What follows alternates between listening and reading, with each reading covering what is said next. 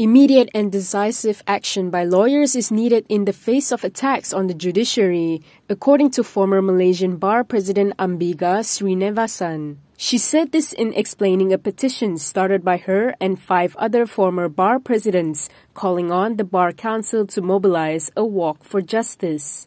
A similar walk was done in 2007 when allegations of judicial fixing emerged. Speaking to Malaysiakini, she said there are moments in time that require an immediate and decisive response from the lawyers.